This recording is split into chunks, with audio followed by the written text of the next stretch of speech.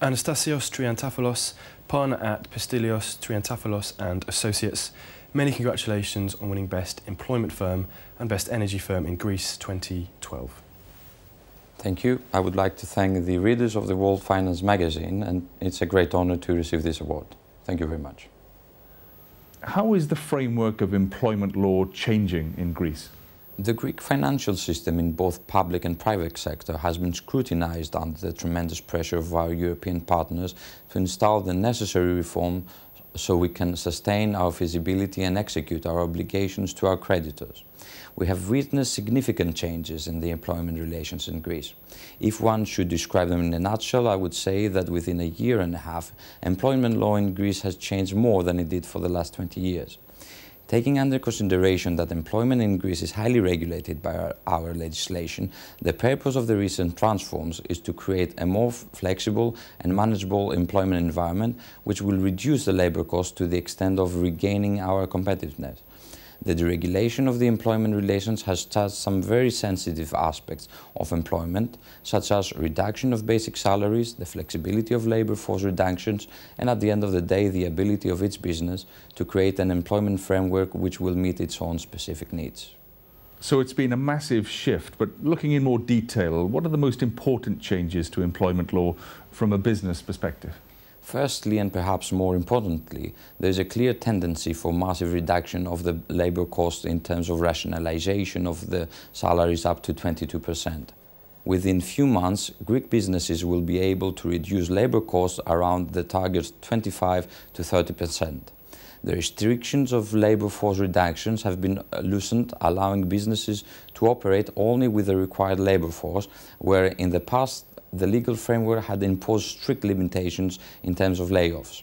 Now, employment reductions are more flexible and less expensive. In addition, we tend to abolish any sectoral collective agreement and shift the collective negotiations to the business level, where it is easier for both parties to come to an agreement. As a leading employment law firm in Greece, are you already beginning to see the effects of the new legal framework? Certainly. Our clients are rapidly adapting to the new employment environment. More than ever, it's much easier to manage both labour force and cost. Greek businesses will be able to meet the European standards and become once again competitive. Somewhere in the way we lost track in terms of competitiveness, but things will change soon. We represent large companies of both foreign and domestic interests in the energy, telecoms, industry, maritime and the leisure sector. Since those companies rationalize their operating costs, they will regain competitive advantages to compete on equal terms. So how do you think these changes might in time create incentives for foreign direct investment in Greece?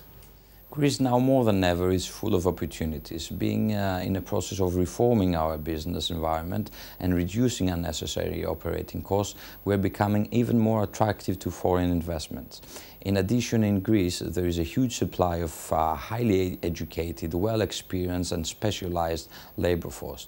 Since the last 30 years, Greeks have been educated abroad, mostly in the UK, Germany, France and the United States. We probably have the highest ratio in Europe of executives holding postgraduate and PhD degrees. From a strategic point of view, there is no better place in Europe to invest in the renewable sources of energy, such as solar and wind power. Our geographic position is a link between the West and the East, where we can channel the commercial needs of the productive East and the consuming West. By rationalizing employment costs, it is not hard to imagine the potential profit margins in the leisure sector in a country with such a historic value, where the summer period can be prolonged up to 6 to 8 months a year. Nevertheless, we have no illusions. Reforming the employment framework is the first step, but still we have a long way ahead. We also need to establish an investment-friendly and a stable tax system for foreign direct investments.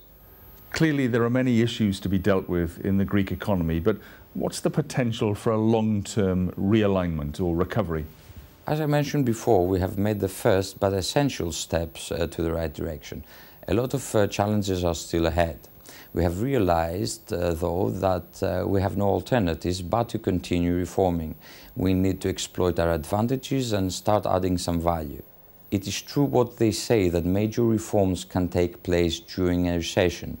Those reforms are taking place as we speak, and our target is to attract the funds to develop again, mostly by direct foreign investments.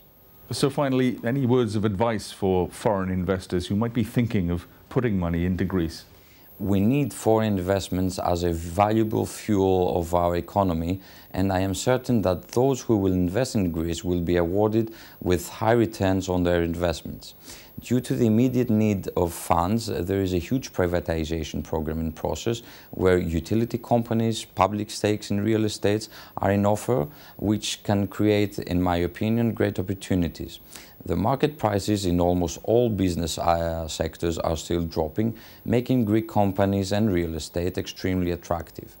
Take a look to the controversies of the southeast Mediterranean.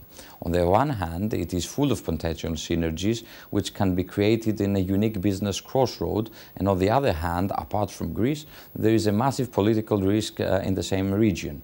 One who will invest in Greece can operate in a friendlier, less expensive and less regulated environment and exploit the opportunities of doing business in the most strategic location of Europe. Anastasios Triantafyllos, thank you very much. Thank you. It was an honor.